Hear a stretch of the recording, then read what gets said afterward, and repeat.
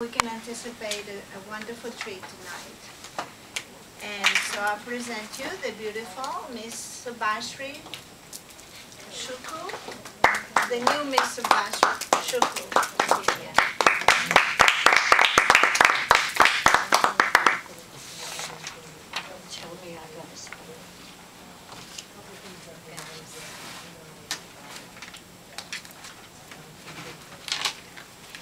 Just gonna take a minute to get settled here.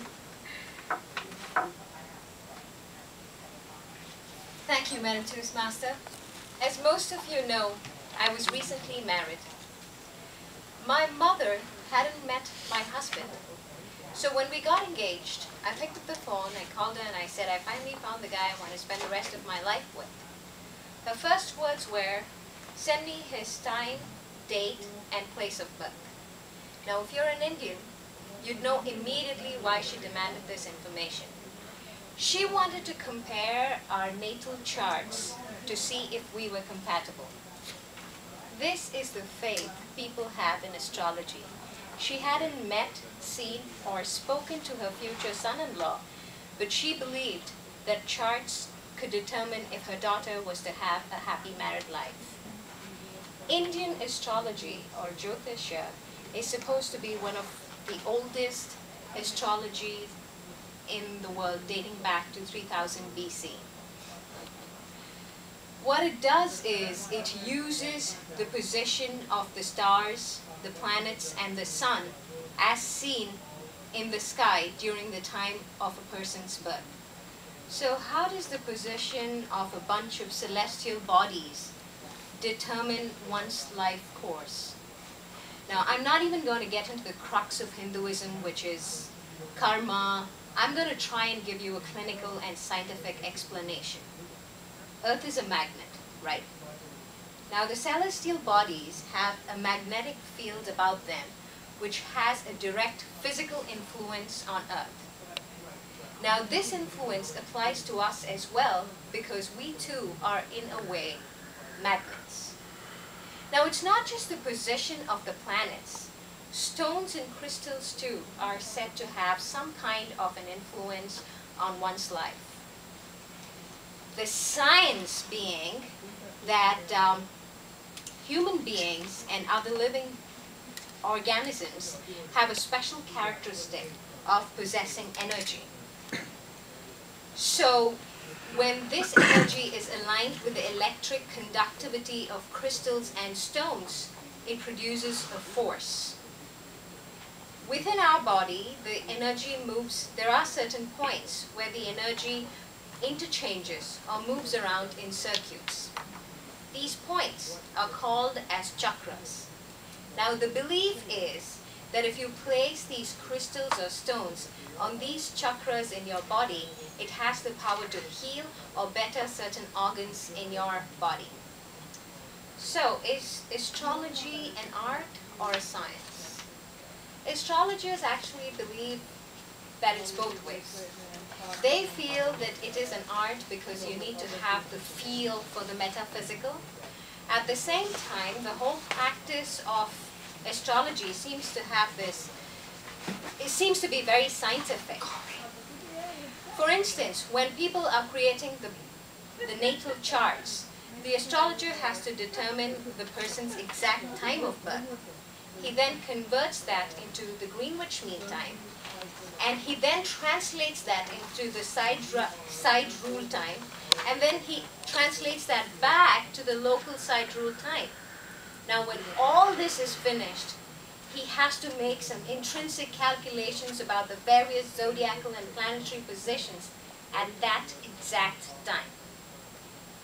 However, the problem is that astrology is not supported by scientific and research like statistical studies. It's not based on collected data, or it does not have carefully collected objective observation.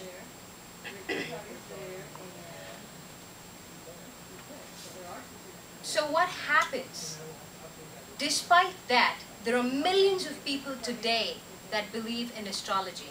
Astrology has been practiced for thousands and thousands of years.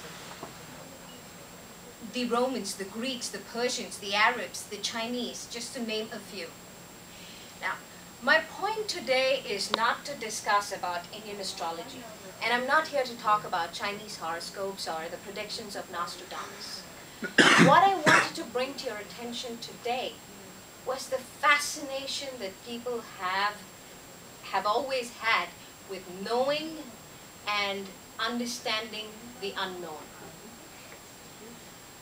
Can you tell me, apart from the headlines, which page of the newspaper is the most read? It happens to be daily horoscopes and weather forecasts. You see, we don't even want to leave the house without knowing what somebody else has said about our day. When I was in radio, we got the highest listenership on January 1st, 2007. It was a morning show at 7 a.m. Do you know what segment we were running? Predictions for 2007. When we had local riots, the common occurrence is we have a lot of people spreading rumors about unreal news or news to be. Now we put a psychologist on air and asked him what is this fascination with news that needs to be. And he said people want to be the first to know. This gives them this puts them in a power pedestal so they can now enlighten others and who are ignorant about that topic. Now, in these uncertain times, there are two industries that have flourished. One is healthcare and the other is astrology. It's not just about, personal forefront. Mergers are predicted, economic crisis, job markets are predicted, even product sales are predicted.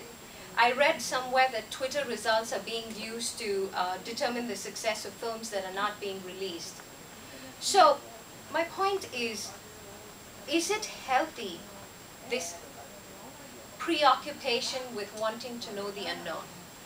Does the heuristic, astrological, scientific prediction actually help us better prepare for tomorrow?